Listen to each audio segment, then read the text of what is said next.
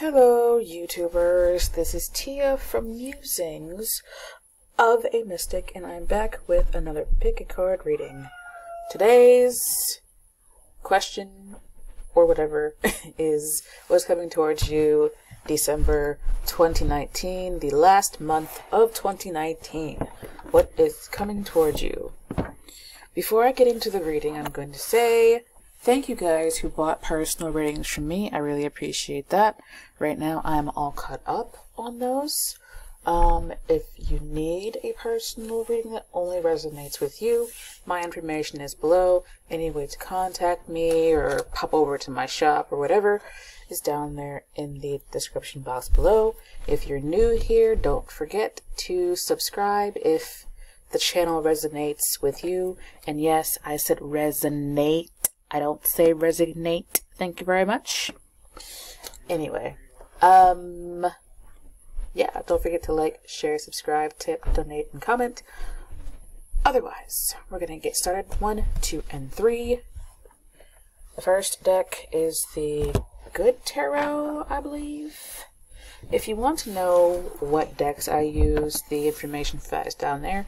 If you need more time, just rewind the video about 30 or 40 seconds and pause it, and you can pick your deck. Otherwise, deck number 1. What is coming towards you in the month of December 2019? What is coming toward the seeker in December 2019? What is coming toward the seeker December 2019?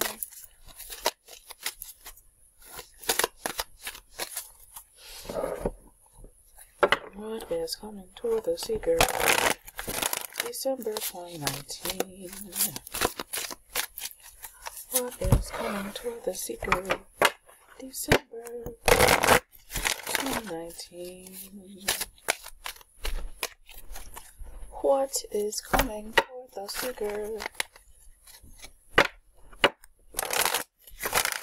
December 2019?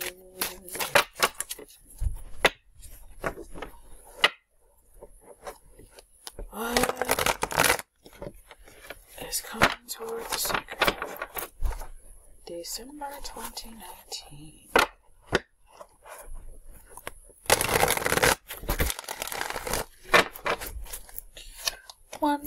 Oops.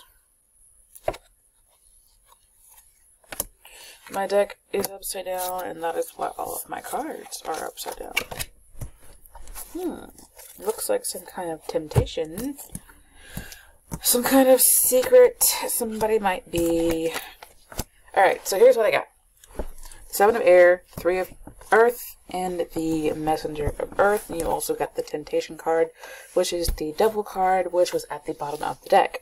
Now I'm going to try and make these readings quick this time, because right now I'm a little bit tired, and I need to get to bed so I can go to work tomorrow. But anyway, I'm seeing people wearing masks here. On the Temptation card, the lady on the apple is wearing a mask. On the 7 of Air, the lady is wearing a mask. On the 3 of Earth, this lady is wearing a mask. And this lady has her back turned to all of it.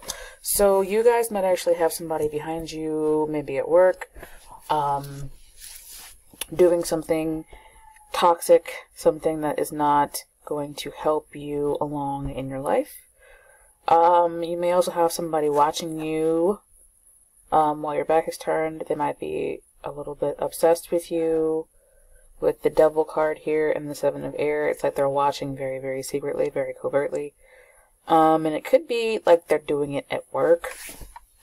Let me do this real quick. I want to clarify the Temptation card and the 7 of Air, so please clarify the Temptation card.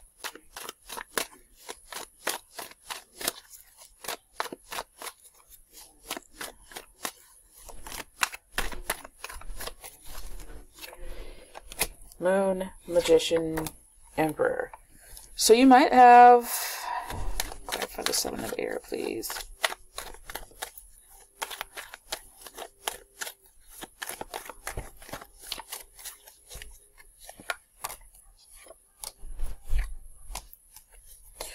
somebody might be watching your relationship, and it's like you're fighting for your relationship. You're kind of fighting to stay in this relationship, or somebody is fighting to stay in a relationship with you. And if it's not, it could just apply it to your situation. This could be a work relationship, a friendship, a family relationship, and somebody is like watching it. They might be a little bit jealous of it. And they're trying to see if it's going to work out between you and this person, or job, or family member, or whatever, because somebody here is like in the background, like watching and waiting to see kind of how they can slip in, I guess. What does this person that's watching want from the seeker?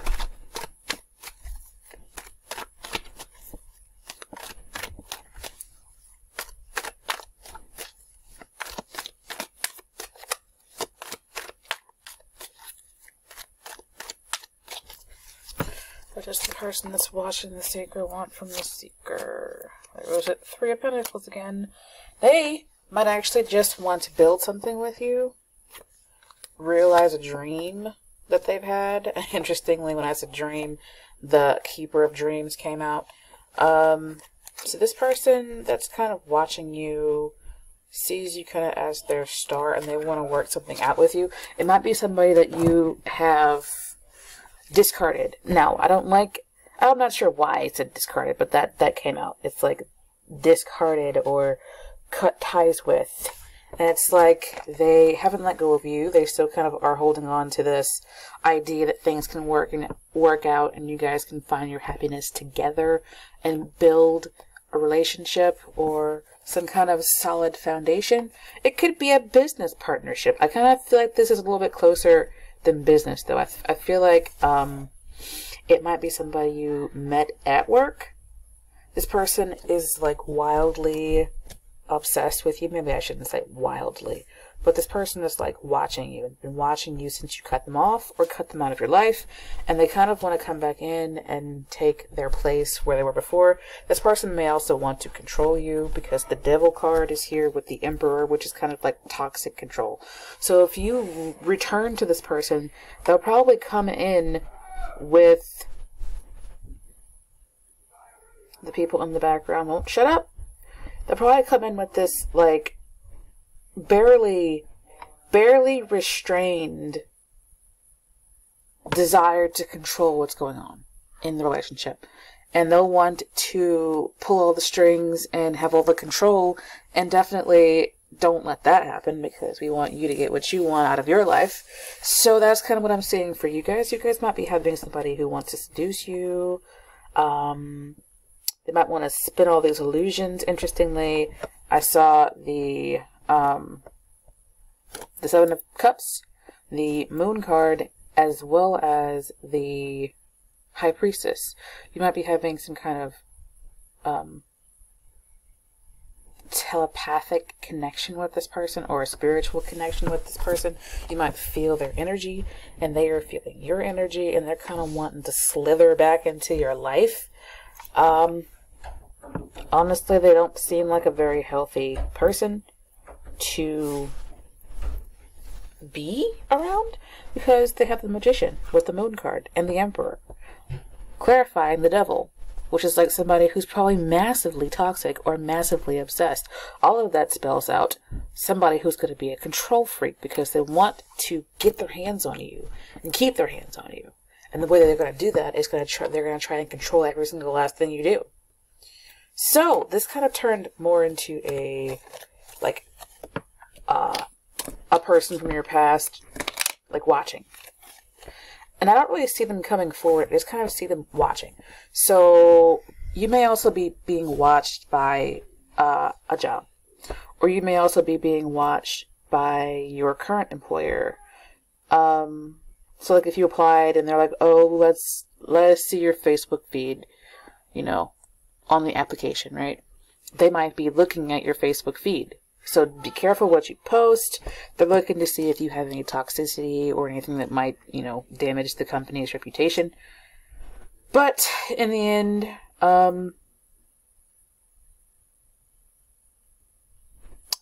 I just see somebody watching. And interestingly, or you might be watching someone, and then you might be dealing with an addiction to someone too. So just take how it resonates with you. I'm oddly not getting any kind of like situation or anything. What I'm seeing is that you're being watched, and you need to be mindful of what's going on around you, what you're saying, what you're doing, and protecting yourself to make sure that, you don't end up in a place you don't want to be. So I hope that made some kind of sense to somebody out there, because weird, it's not like a normal reading for me. What I'm getting is this odd, oh, you're being watched in December. Not like, I see a job coming. I just see somebody watching you. Or you watching someone. Maybe overindulging a little bit when the holidays are coming through. So, deck number 2 was coming toward you guys. December 2019. Oh, it's coming toward the Seeker. December 2019.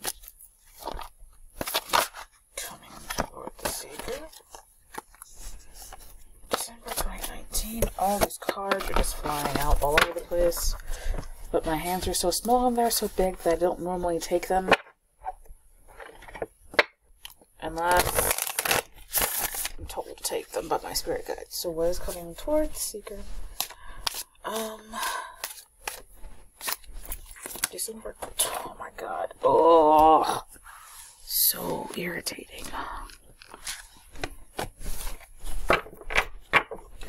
What is coming towards Seeker? December 2019. What is coming toward the Seeker? December 2019. Last time. What is coming toward the Seeker? December 2019. Crown chakra. Solar plexus. A chakra. Heartache and loss. The disruption card. Why was that upside down on my deck? I don't know. Patience. So it looks like your foundation. Was that at the bottom? No. This is at the bottom. It looks like your foundation is actually being, your resolve and your foundation are being rocked and tried. Because you've got the Tower card in the center of everything, and you've got the Heartache and Loss card as well. And the Firm Foundation card is reversed. In this deck, it's Firm Foundation, but in the original Rider-Waite Tarot deck, it is the Four of Pentacles. So it's like, you might be being forced to let something go. Like a person, a relationship, a job, and it like really breaks your heart to let it go. So I kind of feel like it's a person that you're letting go of, or a relationship, whether it be family, friendship, or something like that. It's like something in your life you're being forced to let go of, and it's really causing some kind of heartache and pain here. Okay. But you're being asked to be patient. It's like, oh, while your world is coming apart, you gotta be patient. And I know it's hard to do because it's very, very... When things are falling apart, it's hard to be like, oh, I'll just sit and wait it out. Let me clarify the Tower card.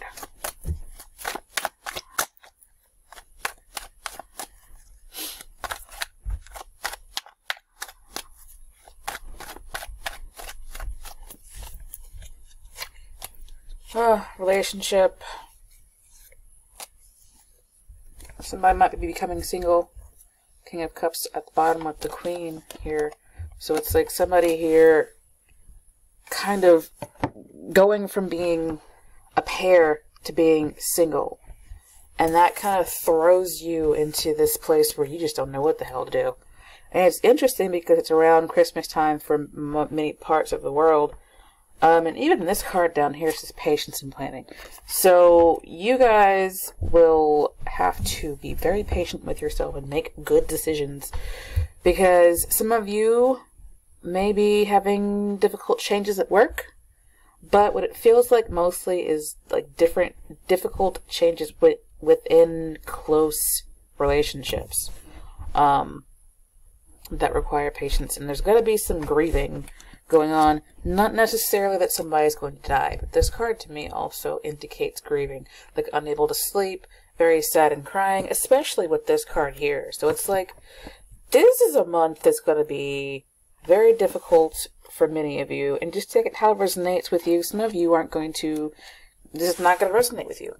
And this is one of those piles that I'm like, I'm glad if it doesn't, because it looks hard. It looks like a broken relationship, a broken friendship, a child or something leaving home, or having a big blowout fight with somebody that ends up in the relationship being severely damaged.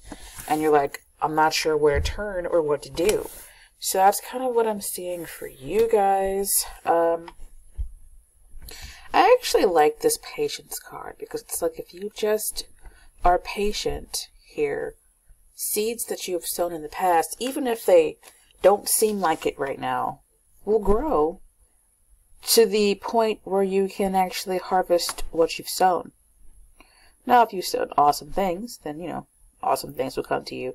It just kind of feels like you guys have sown some awesome things in the past that you're not even thinking about right now because you're in so much pain. And you're like, you know,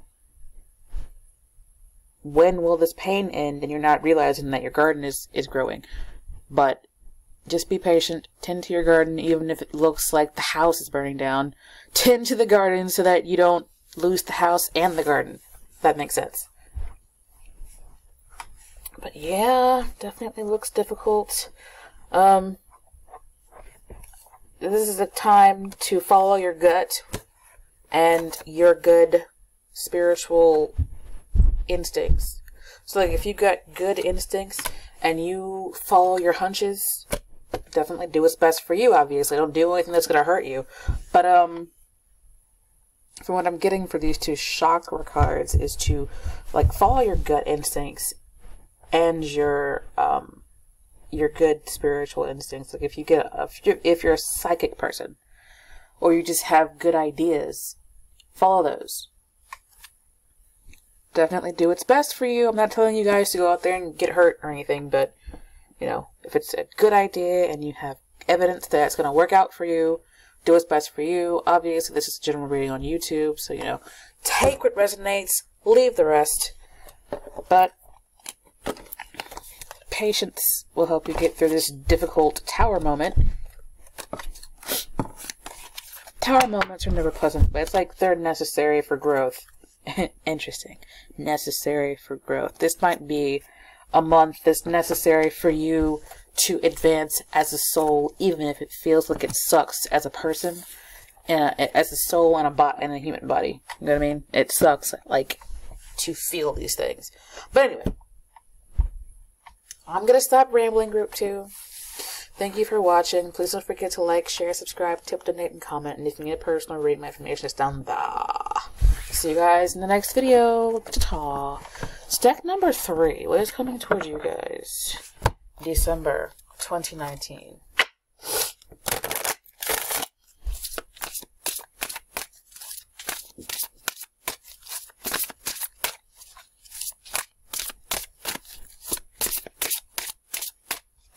Coming toward the Seekers of December 2019. What's coming toward the Seeker December 2019? What's coming toward the Seeker December 2019?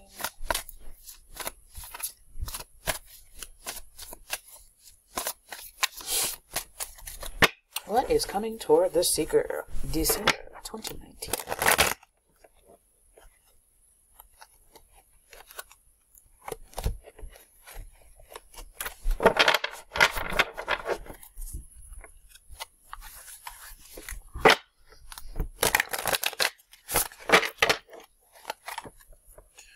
Oh, okay, well, odd shuffle, odd. It's odd. What is coming toward the Seeker?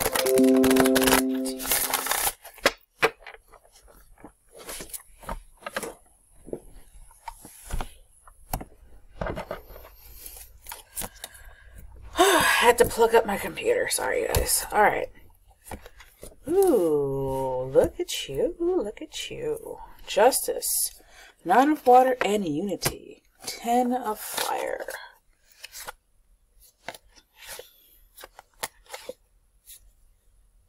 It looks like like you guys actually have a positive pile here.